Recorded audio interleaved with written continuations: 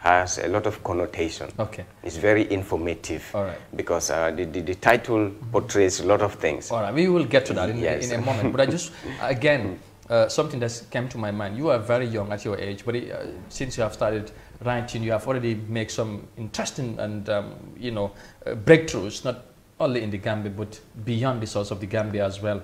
How do you feel your work has been recognized in Africa, in Americas, and some part of the world as well? After all, Gambia being one of the smallest countries in the world, but yet still you are young and doing a work which has been appreciated by people who have realized that you are doing such an epic, you know, work in your area as well of writing. Alhamdulillah, I feel very delighted because I noticed that it's not what I do, okay, but it's who we are and it's our country. I have never seen myself as the best in what I do. Okay. Even if, like, for example, I am being awarded. Yeah. They say you won an award, so we are going to present this to you. I make sure that I know the details before the event. When they write the word best there, I don't receive it. Because a human being is a thinking being, is endowed with dignity and self-worth. And the moment people started calling you best, you have that pride in you. You feel like you're better than everybody. Everybody knows me to be that simple human being who started from nowhere and who is heading somewhere. So what I'm doing is a representation of the Gambian culture. Most of what I write is the historical oral tradition of the Gambia. It depicts the behavioral and cultural aspect of the Gambian society. So that's why I felt it's very significant. When I won the award here in the Gambia and outside, I'm like, people are now reading our literature. That excited me so much. Okay. I'm like, people are noticing our country. Because if you look at African literature in general, it comprises of few nations like Nigeria, Ghana, etc. You hardly they mention Gambia. Sure, absolutely. So that's why I'm playing my quota in that aspect.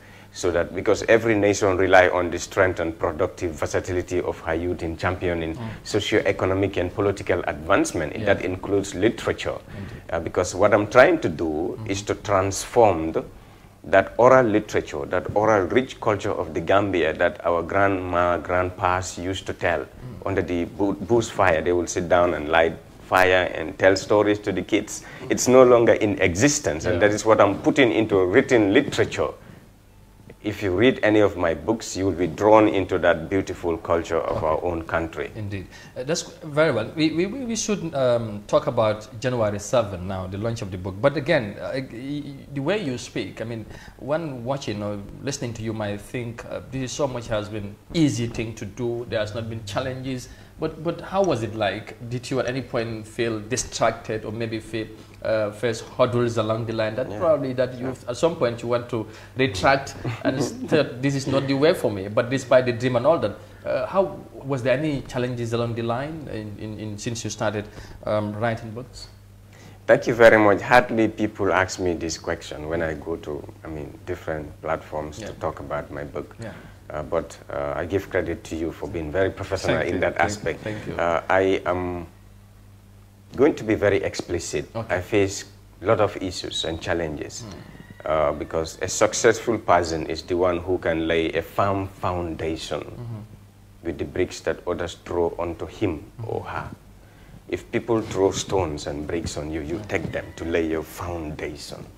That makes you a successful human being. Because nobody is perfect. Yes. But perfection itself is very imperfect. So in order to be human, you have to understand the human nature and the mindset. Yeah. And the Gambia happened to be one of the countries in Africa which should have a bill passed at the National Assembly against the Wolof word Anyan ak Sohor and the Mandinka word Hasidia and Ningjawya. This would pass a bill at the National Assembly so that we make it a law for people to abolish those things because it's affecting our nation. I passed through a lot of those complications and issues. In fact, at some point in my life, I was being accused of sexual harassment, a lot of things. You know, when I was Secretary General of the Writers Association of the Gambia. So I faced a lot of challenges in my life. But I'm somebody who do not respond to people and critics. I listen to them a lot. Anything they say, I take note of it. If they say you drink alcohol, I'll make sure that they don't see me holding the bottle, drinking it. So if you want to be successful, you don't listen to what people say.